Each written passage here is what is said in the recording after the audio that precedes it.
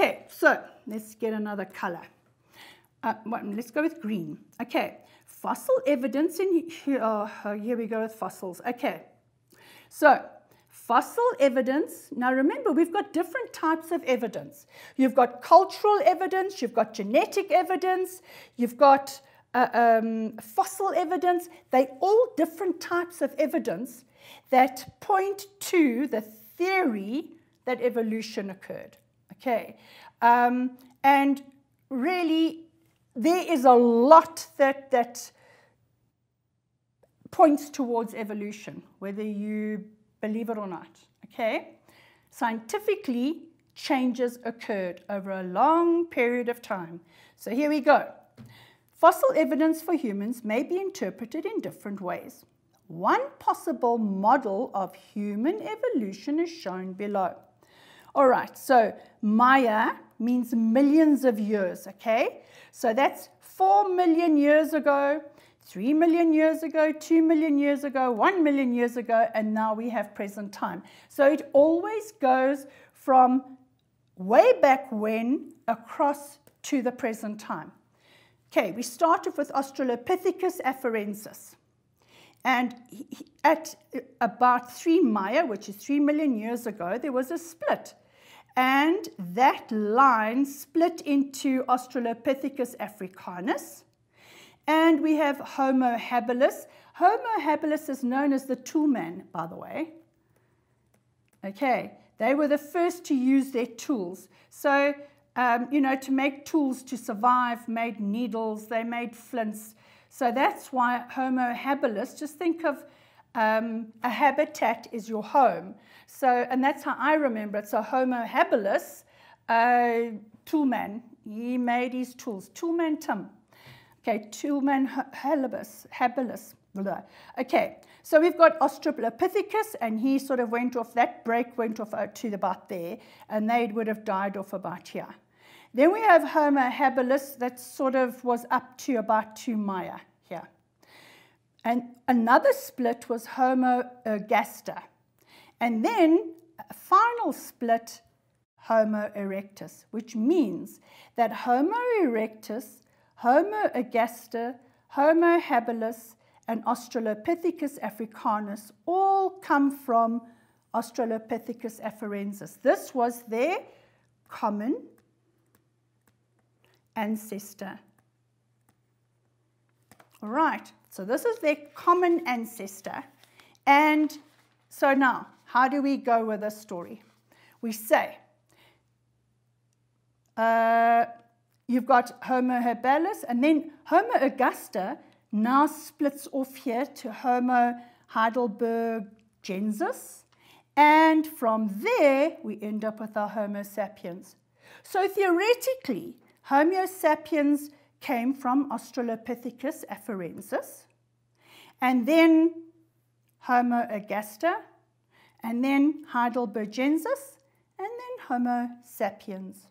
And here, Homo Heidelbergensis split into Neanderthalis as well.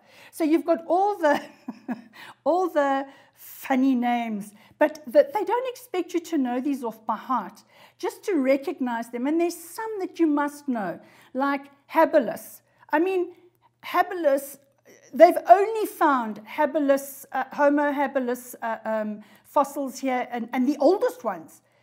And here in Africa. Then you've got Ergaster, they've also found here. You've got Heidelbergensis also here. We found Homo erectus also here. So it's sort of, we all come from Africa. There you go. So name the family to which all of the represented organisms belongs. And if we look at all of these organisms here, they belong to one family, and that family is Hominidae. Sorry, an A. Hominidae. You must know this. Okay, you've got to know it. We expect you to know it. Then, this is an easy one. Describe how cultural evidence is used to support the theory of human evolution. Okay, so you'll say cultural evidence includes tools, weapons, and those weapons are going to be, they found knives and blades, okay? They found all those things. So your weapons, what else? And various artifacts. Oh, wow, you know what, weapons, let me just put in here, because I've put that in brackets already, but weapons, flints. So flints will tell you that they made fire, because that's how you make fire, is with a flint. That you've got the weapons, so you've got definite knives where they've taken bits of rock and they've sharpened them, and there's a wrapping around it, and they dig all these things up. These are fossils. This is cultural evidence. and various artifacts, okay? And what those various artifacts do,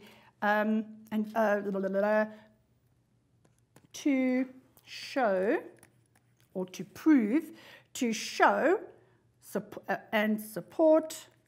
So we just answer the question properly. To show and support advances in the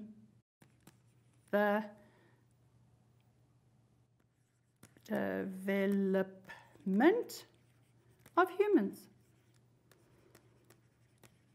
Okay. It's because of this your tools, the weapons, the flints, the artifacts. They even go to the fact that there's art. So you've got art and paintings on the walls. All right, all of it is your cultural evidence. And then you can even throw language into the mix, because that's your cultural evidence as well. It also lends to cultural evidence. Okay, then how long ago did the most recent common ancestor of Homo erectus and Heidelbergensis exist on Earth? So it's the common for erectus and Heidelbergensis. So erectus and Heidelbergensis, their common ancestor. They only have, so you go back along here.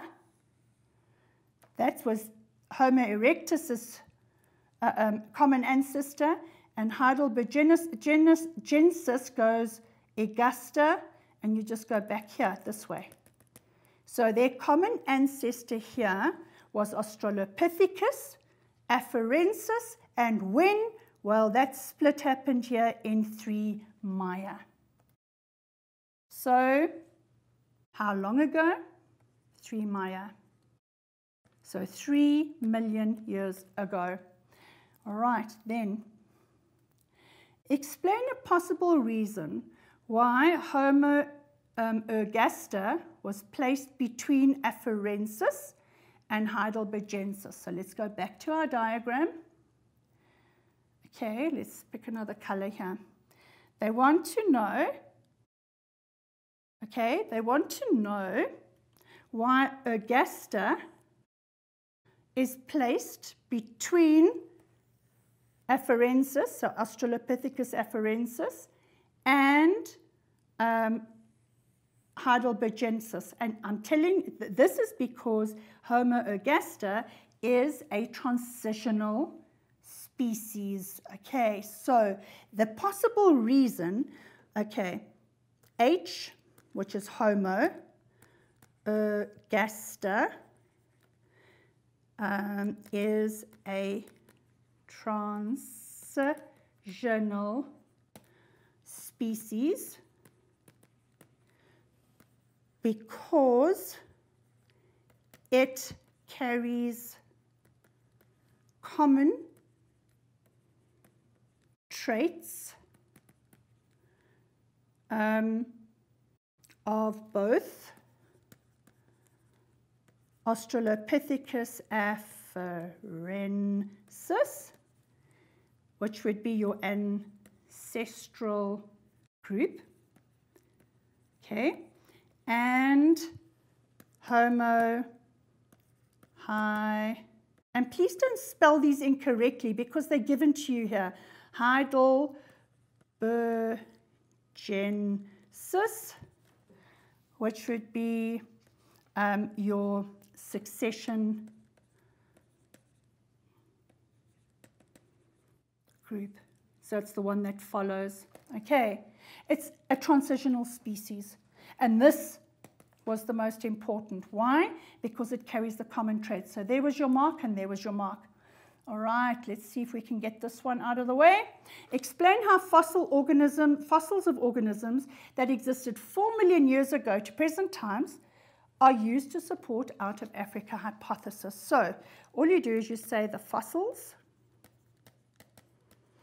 of Australopithecus, Affarensis, and Homo Habilis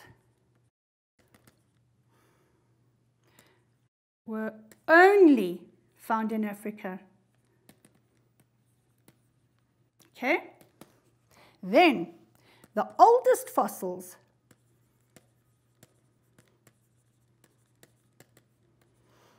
of Homo Habilis,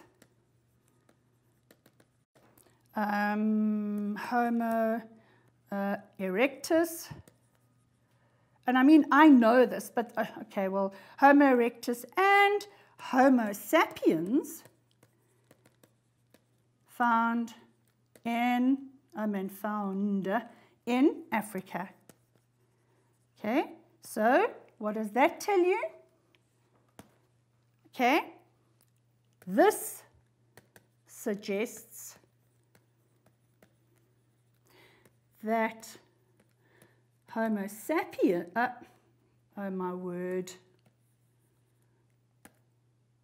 that Homo sapiens originated in Africa. And then what happened? They moved outwards to Europe and Asia. And there you go. Full marks, full marks, full marks, full marks. Okay.